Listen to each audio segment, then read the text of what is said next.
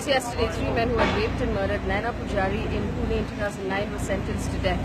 That crime happened because she was an employee of an IT company who got into a taxi at the end of the day to be dropped home. She was kidnapped and then murdered and found 2 days later.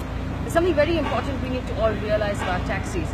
There is a definite data to suggest that most of the crimes that have happened against women in taxis have happened because the car was child locked. And if the car is child locked, as a passenger in the back seat, you cannot open the door and you cannot roll down the windows because the master switch for the windows is with the driver.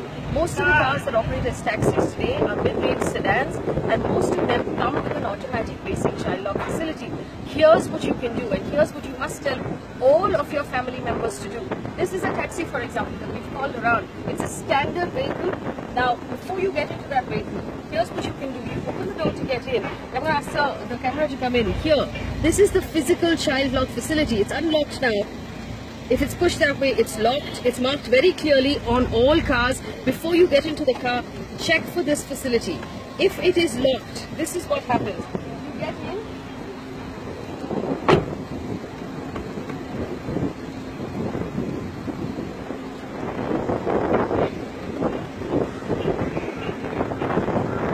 If you're in a child-locked car, you can only open the door from the outside, which means that the passenger in the back of the car is effectively trapped.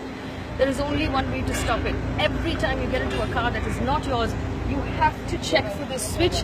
It will take a moment, but it is so important. Make sure that the switch is off.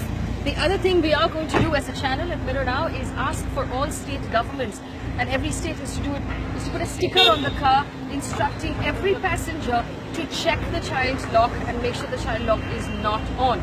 The more important thing for the governments to do is to make sure that if a car is registered as a commercial vehicle or a taxi, the child lock is effectively taken away completely, because it's completely unnecessary in a taxi.